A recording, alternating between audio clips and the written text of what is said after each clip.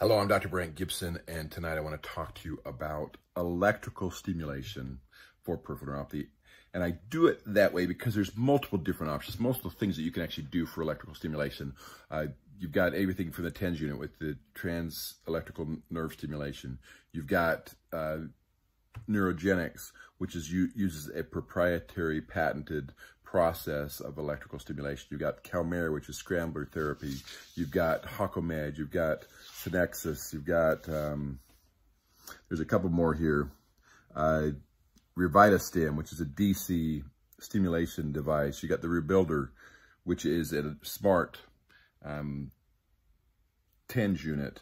You've got the Walkasins, which actually is designed to stimulate the muscles and do electrical stimulation for gait or balance abnormalities. You've got the Quell, which is another form of home nerve stimulation. I'm going to talk about several of these, but the point is, nerves carry an electrical signal. They actually have an electrical signal that's being sent from nerve to nerve, and it travels down the axon, then releases neurotransmitters. The neurotransmitters are taken up by the dendrites, which then sends an electrical signal through the dendrites to the nerve cell body and then down the axon again.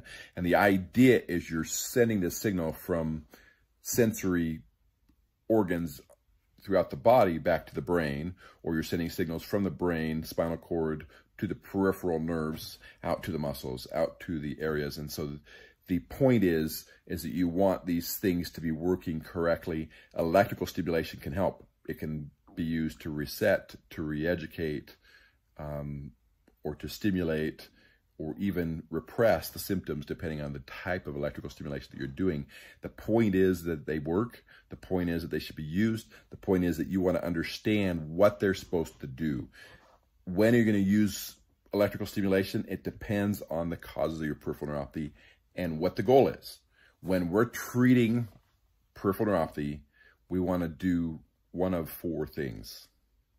We want to say, okay, is this treatment, this electrical stimulation, is it going to repair the nerves?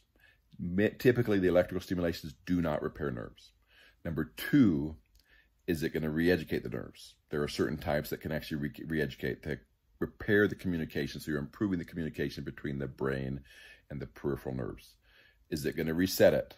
Neurogenics is the best we have at doing that, where it actually depolarizes, repolarizes the nerve and causes it to start to work like it's supposed to. Or is it going to repress? And the idea is you want to do one of those four situations, and you'll make a decision based on what you're treating and whether it's going to work or not. So electrical stimulation is a valuable treatment, should be considered, and every electrical treatment that you're going to do, you need to understand what's the goal, what is it supposed to do, and will it work for the types and causes of your peripheral neuropathy. This is Dr. Brandt Gibson, and this is your Neuropathy Nugget Day 352, electrical stimulation for peripheral neuropathy. If you'd like additional information, reach out to me at theneuropathywebinar.com, and you can actually get additional information, additional help, so that you can truly understand how to manage your peripheral neuropathy, including what options there are electrical stimulation-wise. This is Dr. Brandt Gibson.